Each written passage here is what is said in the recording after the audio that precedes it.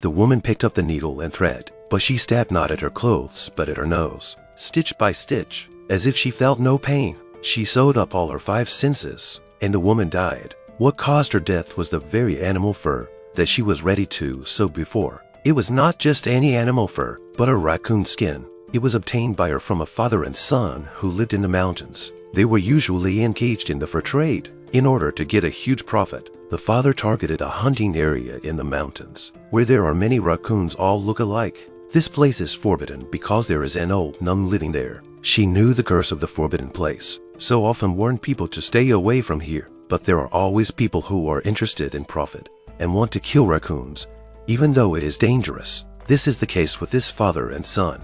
Although the son will still be afraid of the curse, but the father said he came here never had no trouble. The son only slightly reassured when they walked into the forbidden land. The father had laid down a trap in advance to harvest a lot. Today's raccoon skin also has at least 20 pieces. At this moment, the raccoon's eyes showed not a plea for mercy but a curse here. The father stepped on the raccoon's windpipe and broke it. This scared the son. In addition, what scared the son was a broken paw on the trap.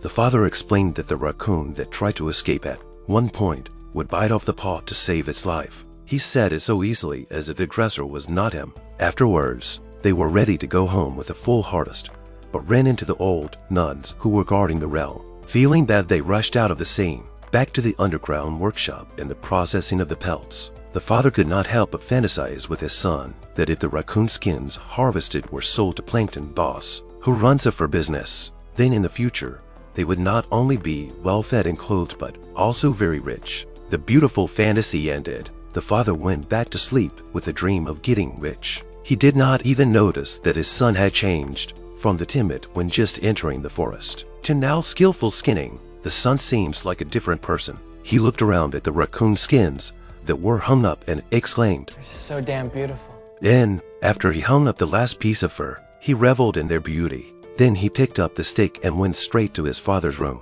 He remembered that his father had said that some raccoons needed 50 strokes of the iron stick to die. So he would try to see how many strokes it would take for his father to die. He swung the rod hard and sent his father, who was just dreaming, straight up to God. The next day, Plankton Boss, who was ready to come to harvest, appeared. However, he knocked on the door for half a day but no one answered. They pushed open the unlocked door and went in. The fluffy fur swayed gently in the breeze, which was beautiful. That's when an unusual noise attracted them. They went into the basement and followed the lead of the mouse and found a disfigured body. The very son who had just been cursed to kill his father. He came to the basement and brought the trap frame as if to punish him and put the face in. The little raccoon had now caused the two to disappear, but Plankton Boss did not care about life and death. He only cared about the coming fur show, so he made the heartless decision to take all the furs with him. This man is a fur processing factory owner. His favorite thing is usually work, only strange.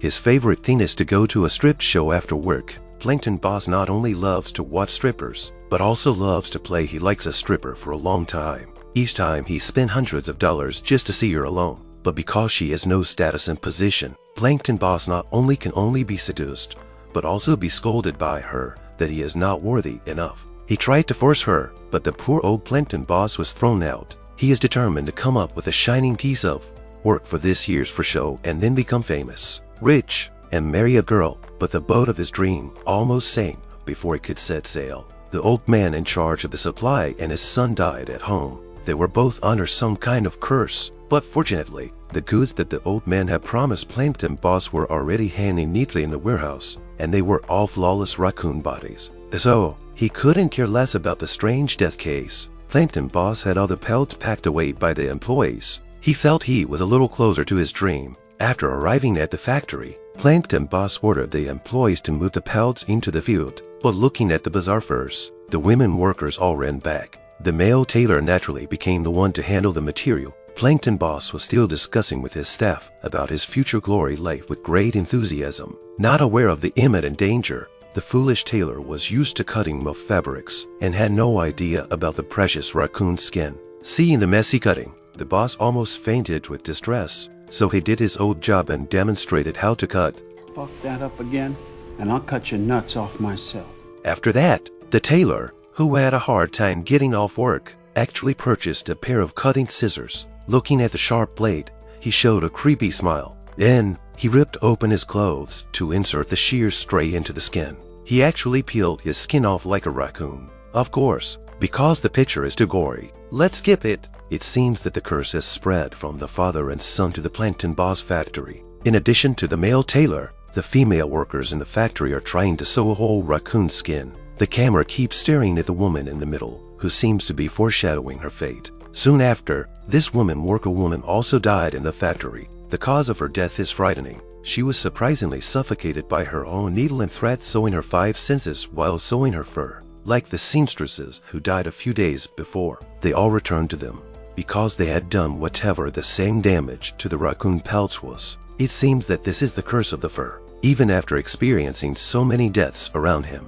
Plankton Boss still has only his fur coat in mind. Personal fame, fortune, and money really need to use so many lives to exchange for it. Anyway, he does not care. He cares only about himself. This is a fur coat full of curses. The whole body is made of the softest part of the raccoon's fur, hand-stitched. Everyone who has touched him will die. From the father and son who hunt raccoons to the woman who sewed the coat, their deaths are related to the damage caused to the raccoon.